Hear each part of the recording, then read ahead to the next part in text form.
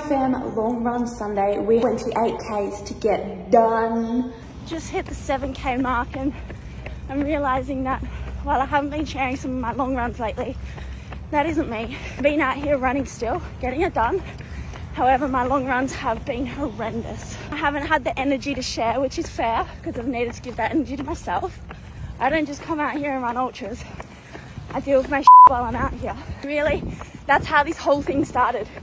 Was by just a girl running for her own mental health, clearing out her shit while inspiring others to do the same. So while lately I'm still doing my long runs, it has not come without its challenges. Lately I've been hitting 19, 21, 22 Ks and it's almost like I have massive panic attacks. I can't breathe and I get really closed off up here.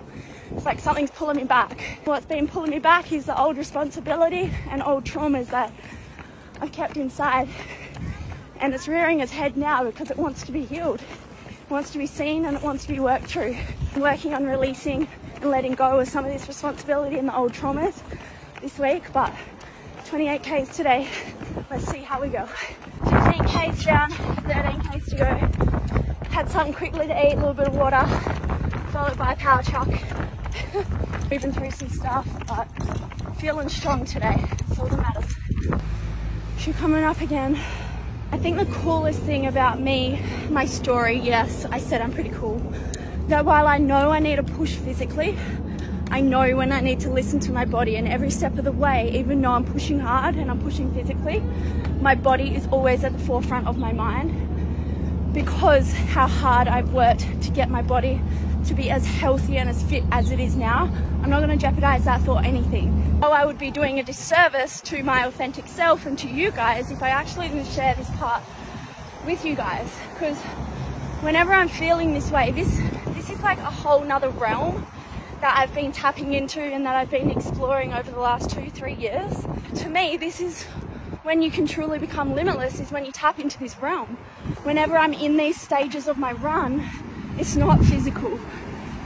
I'm at a stage now where yes, I'm keeping on moving forward, but what I'm actually doing is I'm actually asking my higher self, I'm actually asking my spirit on like what it actually needs right now, and I'm listening to that. Choosing to listen to that opposed to all of the logic, masculinity, structure stuff that we hear. And every time I choose to listen to my spirit and my higher self, I come back way stronger. And truth be told, on my long run, when I ran 1600 Ks, every single day I was tapping and I was connecting into my spirit. That's why every single day it got easier and easier, and I got fitter and fitter, and I had no injuries. And now it's just a reminder that on these long runs, I need to continuously just tapping into my spirit and asking, what do I need? What do I need? And right now it's telling me that my body is so deficient in vitamin B, vitamin D. I need to start taking my fish oil again, and I need to let go. I need to let go of the responsibility piece that's all stored here, which that's pretty epic. Right now in this moment, all I really needed was to walk, have some cold water, and then to smash out the last 5K. So that's what I'll do, baby. And finally, I truly believe that you know more about your body than anyone else when you tune out of here, tune into here. 28 Ks done and dusted. I've got goosebumps and all, and I've even got some of my biscuit leaking out of me. Oh, and that's the reality of it. There's nothing pretty about distance running. And if you've fallen into the trap to think you gotta look glamorous while doing it, honey, this is your place.